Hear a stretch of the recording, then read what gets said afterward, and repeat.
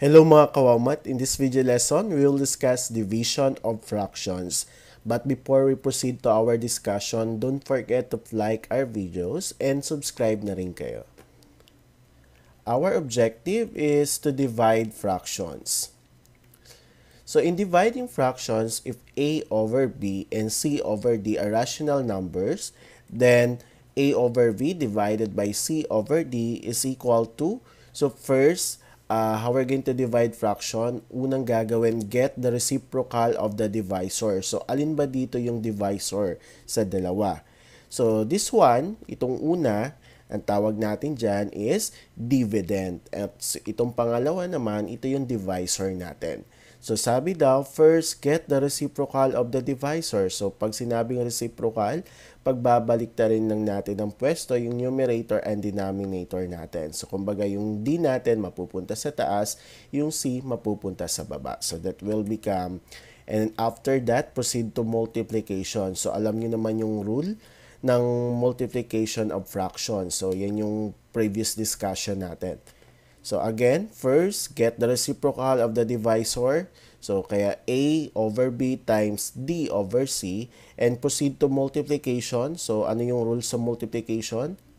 I-multiply natin yung numerator and denominator natin. So A times D, that is AD, B times C, that is BC, and kailangan yung dapat tandaan na walang denominator dapat na 0. So dapat hindi mag-0 yung denominator natin. So for example, we have 3 over 8 divided by 2 over 5 or 2/5. So first, anong unang step na gagawin? Get the reciprocal of the divisor. So 3 over 8 times 5 over 2. After natin makuha yung reciprocal ng divisor natin, proceed tayo sa multiplication. So 3 over 8 times 5 over 2. So apply yung rule natin sa multiplication wherein i-multiply natin yung numerator and denominator natin. So 3 times 5, that is 15. And 8 times 2, that is 16. Okay, so 15 over 16, meron, bababa pa ba itong fractions natin? Hindi na natin ito malo-lowest term. Okay, so that is the answer. Next, or another way class. So pwede nyo rin itong gawin, no? Another way ito by using butterfly method. So paano yan? 3 times 5, that is 15. 8 times 2, that is 16. So may mga cases na madaling gamitan ng butterfly method. Okay, so kagaya nito ng example number 1 natin. Okay, but wag pa rin kalimutan yung rules sa pag-divide ng fractions. Ito ay isang paraan lang para mapabilis o sabihin nating shortcut ito para mapabilis na ang pag-divide ng fractions. Pero hindi sa lahat ng case ay magagamit ito. Next, 4/5 divided by 7 over 10. So again, get the reciprocal of your divisor and proceed to multiplication. 4/5 times 10 over 7. So, pwede tayo mag-cancellation. So, ito ay another way din ng pag-multiply ng fraction. Magka-cancel tayo. So, yung 10 sa 5, pwede natin sila i-divide sa 5. So, 10 divide 5, that is 2. 5 divide 5, that is 1. So, ang natira nila sa numerator natin is 4 times 2. The answer is 8. And 1 times 7, 7. So, this is now the answer. So, pwede rin ito i-gawin yung mixed number. Okay? So, naka-improper yung sagot natin, pwede yung gawing mixed number. O, depende. So, kung paano, kung tanggap na to, yung sagot na to, that is, yan na yung pinaka-final answer. Or pwede rin nga, sabi ko nga, pwede yung gawing mixed number. Next, that is, so yung mixed number nito is 1 and 1 over 7. So, using butterfly method again, so 4 times 10, that is 40. 5 times 7, that is 35. So, ito, kailangan natin to i-lowest term kasi pwede natin to babaan. At saka pwede sila i-divide both numerator and denominator sa 5. So, 40 divide 5, that is 8. 35 divide 5, that is 7. Okay, so same lang sila. Okay. Another, we have 16 over 21 divide 24 over 14. So, dito pwede tayo mag-cancellation. No? So, kakancel out natin yung 16 and 14. So, saan sila pwede i-divide? Sa 2. Okay, 16 divide 2. Since naka-divide, ano pa tayo, in division pa tayo. So, kailangan muna natin pala balik na rin yung divisor natin and proceed to multiplication. So, dito tayo. So, 16 and 24. So, pwede silang i-divide by 8. So, 16 divide 8, that is 2. And 24 divide 8, that is 3.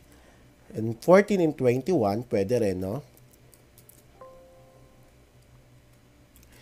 So, yung 14 and 21, pwede rin. So, pwede sila i-divide sa 7. So, 14 divide 7, that is 2. 21 divide 7, that is 3. So, ang maiwan nilang sa numerator natin is 2 times 2, that is 4. 3 times 3, that is 9. Okay, so 4 over 9 yung final answer natin. Again so marami tayong way kung paano natin i-divide yung fraction. So, pwedeng ganito. Okay, itong ganitong paraan, pwede using butterfly method or pwede rin naman na using cancellation. So, may tatlong way kayo kung paano tayo mag-divide ng fractions. Next, we have negative 4 over 15 divide 8 over 12. So, again, kunin muna natin yung reciprocal ng divisor natin and proceed to multiplication.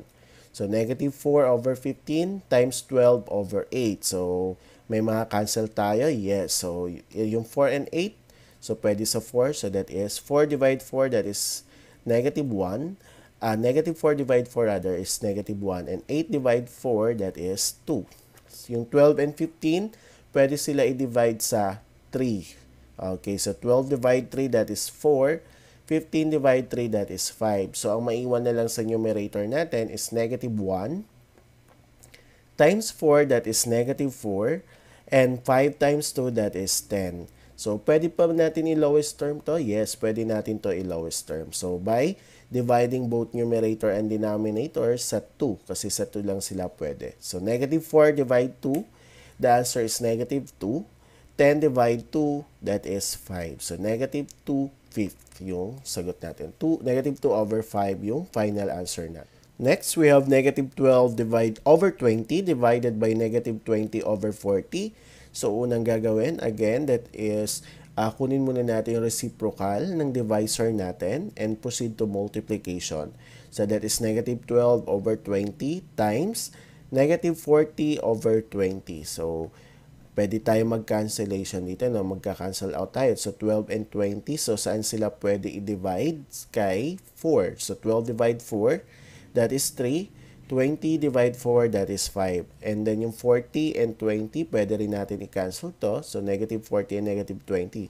So, saan? Sa 20. So, pwede sila i-divide sa 20. 40 divide 20, that is 2.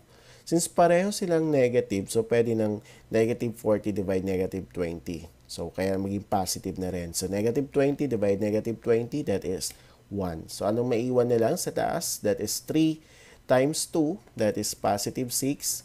1 times 5, that is 5. Or, pwede natin gawing mixed number yung sagot natin.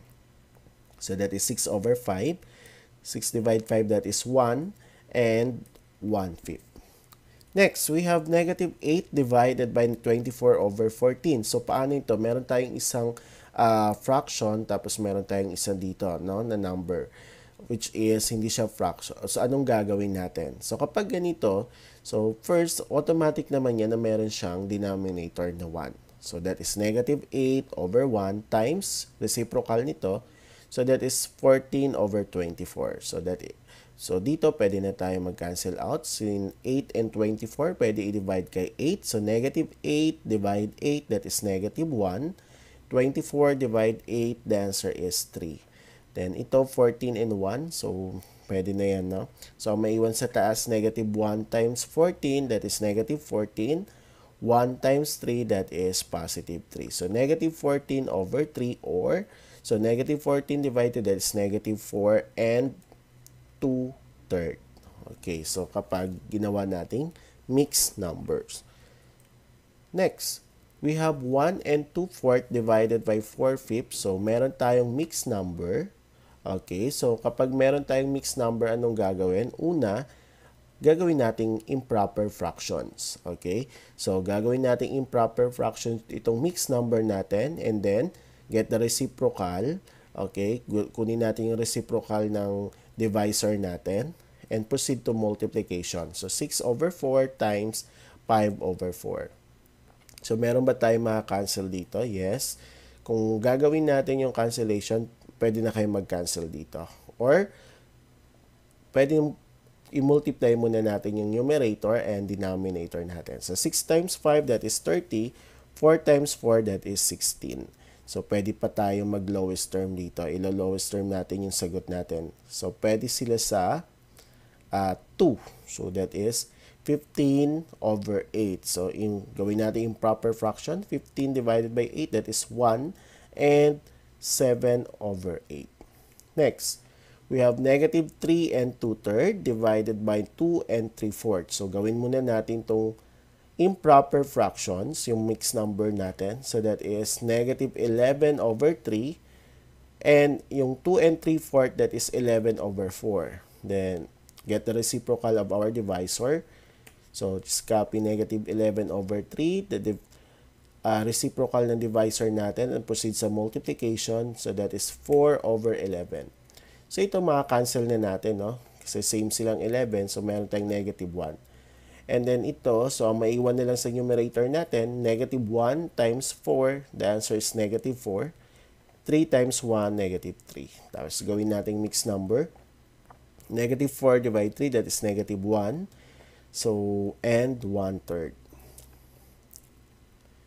So, how many 1/4 in 3/8? So, paano ito gagawin? So, ilang 1/4 daw meron dito sa 3/8? So, of course, apply natin yung division of fractions. So, 3/8 divide 1/4. So, follow the step na kailangan kunin na reciprocal nito and then proceed to multiplication. So, 3/8 times 4/1. So, pwede tayo mag-cancellation, no? So, 4 and 8. So, pwede natin divide kay 4. So, 4 divide 4, that is 1. 8 divide 4, the answer is 2. So, ang maiwan na lang is 3 times 1, that is 3. 2 times 1, that is 2. Or, in mixed number, that is 1 and 1/2. So, ibig sabihin, kung ilang 1/4 yung sa 3/8, that is 1 and 1/2. Next, how many 2/6 in 9/12? So, same process. Divide natin. 9/12 divide 2/6. Get the reciprocal of divisor. So, 9/12 times 6/2. Proceed to multiplication. So, pwede ba tayo mag-cancel dito? Yes, yung 6 saka 12. So, that is 1 and 2. Divide both by 6. So, 9 times 1, that is 9. 2 times 2, that is 4. Or in mixed number, this is 2 and 1/4. So, ibig sabihin, kung ilang 2/6 sa 9/12, that is 2 and 1/4. Next, the salon is open 9 and 1/3 hours during the day. The salon keeps one guard on duty at a time and each guard shift is 2 and 1/3 hours long. So, how many shifts are there per day? So, paano natin ipaprocess yung sagot natin? So, by applying the division of fractions. So, since meron tayong given na mixed number, so, gagawin muna nating whole number ito. No? 9 and 1/3 divided by 2 and 1/3. So, gagawin muna nating improper fractions ito. So, 9 and 1/3, that is 28/3. 2 and 1/3, that is 7/3. And then, get the reciprocal of our divisor and proceed to multiplication. So, 28/3 times 3/7. So, may cancel tayo yung 3. So, cancel din natin yung 28 and 7. So, by dividing both by 7. So, 28 divided 7, that is 4. 7 divided 7, that is 1. Ito cancel din natin. So, yung maiwan na lang sa numerator natin is 4 times 1, the answer is 4, and sa baba, 1 times 1, that is 1. And 4 divide 1, the answer is 4. So, ibig sabihin, 4 shifts are there per day. So, 4 na beses, no? Nagpapalit sa isang araw. Okay, yung mga duty na guards.